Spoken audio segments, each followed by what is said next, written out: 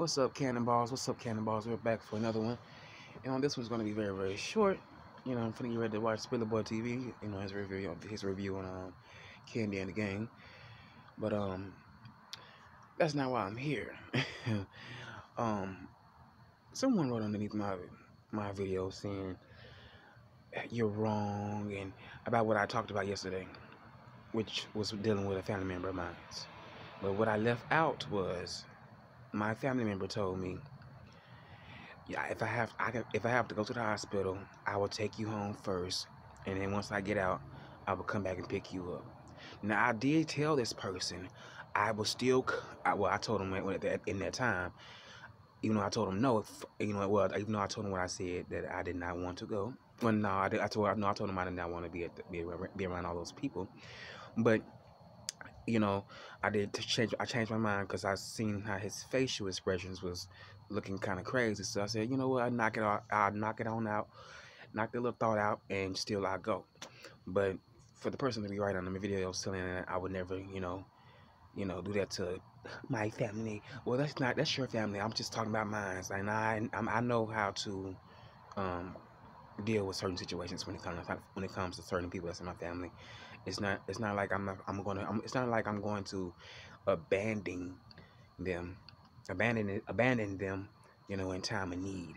But I also had options that day and that time. But I gotta go, and I'm gonna talk with you guys later on. Hopefully, we'll see each other soon, and I'll talk to you later on, you guys. I gotta go. Peace, you guys. It's time for me to go. Oh.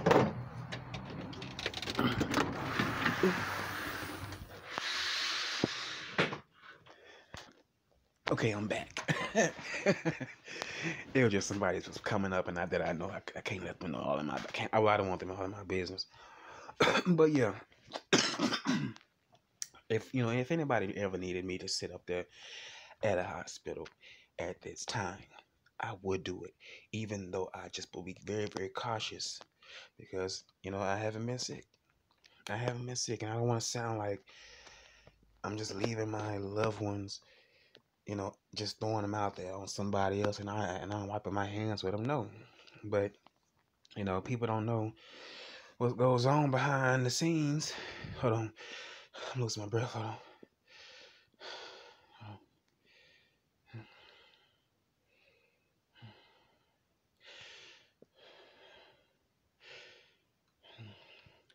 But yeah, people don't know. People don't know what goes on behind the scenes and what has been said to, on both parties, on my end and their end. And then, I left a lot of things out. You know, being put on the spot about something that's so personal, about personal, I would say about really personal things that's about yourself. You kind of don't really want to hear it. You know, you kind of really don't want to hear it. And I'm at a place in my life where I just don't want to talk about the same old, same old. I feel like that's redundant to me.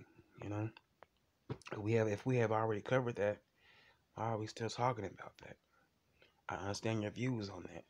You don't have to keep on trying to get it through my thick skull on how you feel about, you know, sexuality or, you know, um, financial stuff, I understand people have been here a lot longer than I have, they know a lot more than I do.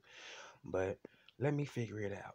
Let me maybe, I don't want to have any hiccups, but I'm going to have some, excuse me, I'm going to have some hiccups, that's just life.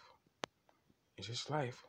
But, I just can't wait till I get to the day where people will learn how to just mind their business and stop being so concerned about your business, you know, because it's just like an ongoing thing. I know a dig from a joke, and that's something that I have always dealt with, while being kind of like just growing up, around people.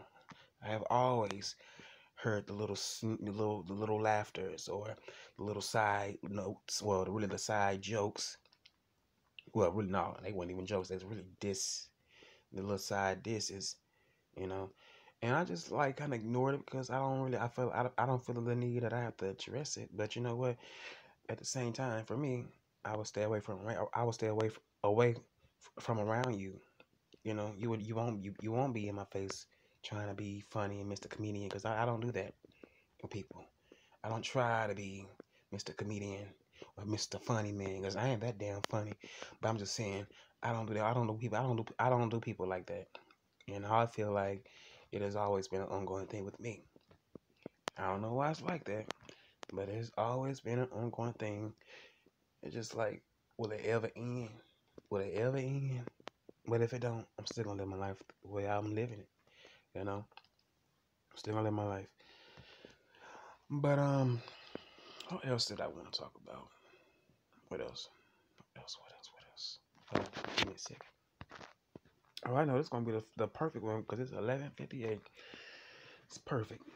And this was just gonna be really about um, toxic relationships and how far are you willing to go to be in a toxic relationship.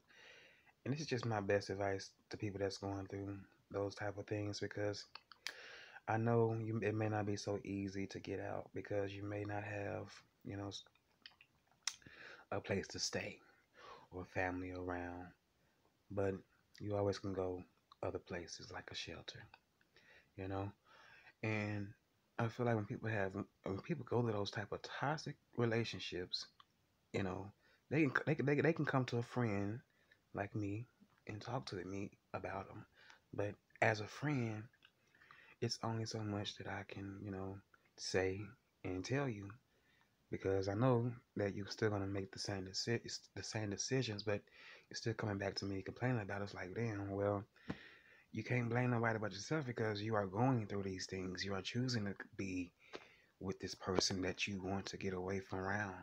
But since you are in the place where you are at, you can't really afford to do that because you'll just be, you know, kind of ass out. But is it really worth being stressed out, mad, angry, want to do something crazy? I don't think it is.